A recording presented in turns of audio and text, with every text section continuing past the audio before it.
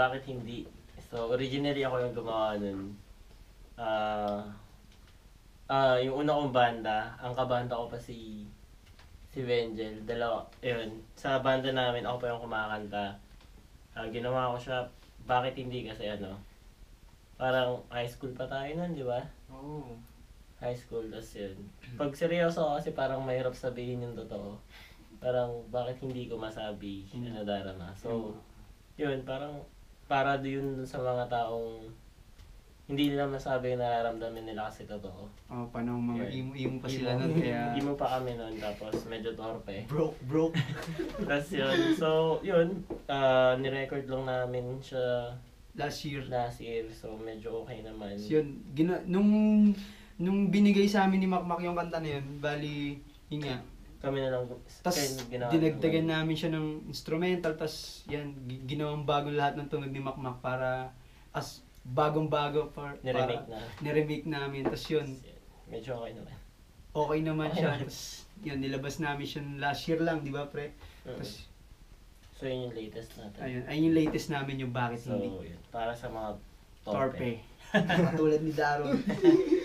Tsaka ni Benjin.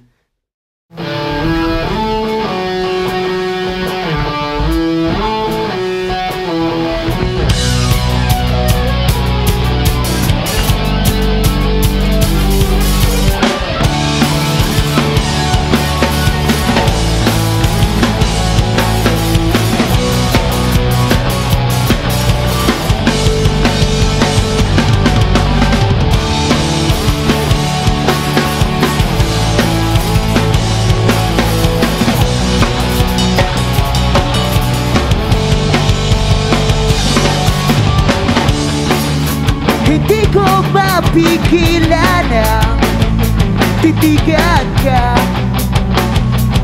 ngunit sablay iniisip ko paano ba lalapitan ka. Nagtatanong, kailan kaya mawawala ang nararamdaman na kaba? Bakit hindi ko masabi ang nadarama ko sa'yo? O siguro ay seryoso kaya ganito nahihiya. Lagi kitang hinahanap kung nasan ka, kung ayos ka lang. Pilitin mang iwasan ka, hindi ko magawa. Tigilan ba? Hanggang kailan ko ba ililihim sa iyo? Kung aking aaminin ay meron bang pag-asa,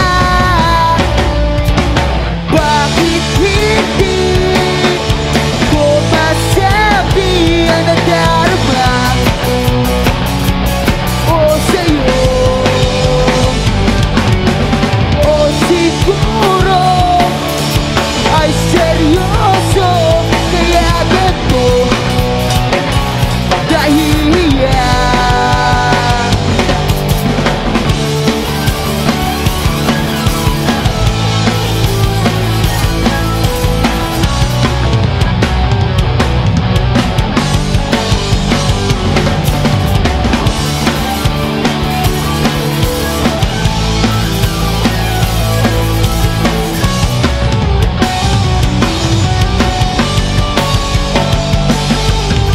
Bakit hindi ko masabi ang nadarama ko sa'yo? O siguro